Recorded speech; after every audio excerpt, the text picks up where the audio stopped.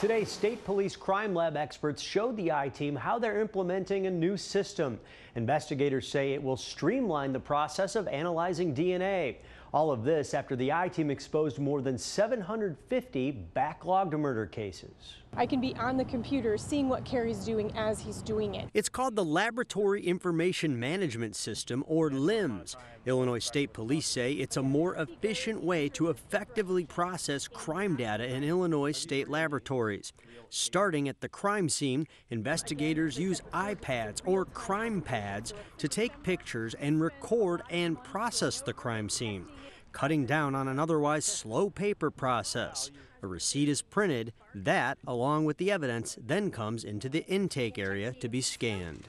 Once I see that the evidence is in good condition, I can receive the evidence into our new LIMS system. Then it's brought back to the lab for analysis. Plastic bag containing powder.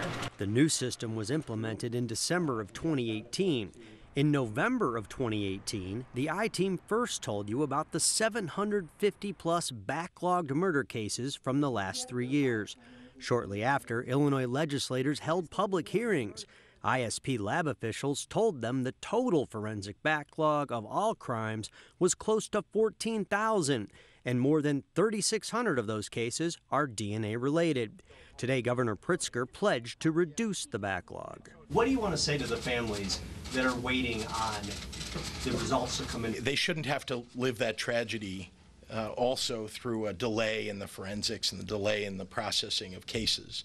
And that's one of the reasons that we're so dedicated here. The LIMS system, this particular system, will allow local law enforcement and the over 1,000 agencies that the Illinois State Police provide forensic services to have a better understanding of where the particular forensics analysis process is going with a particular case. ISP also says it will also implement new technology of rapid DNA, which can sometimes be used to dramatically cut down the processing time of certain DNA samples from suspects.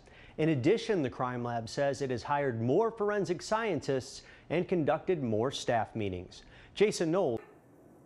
Hey, if you like that video, be sure to subscribe to our ABC7 Chicago YouTube channel.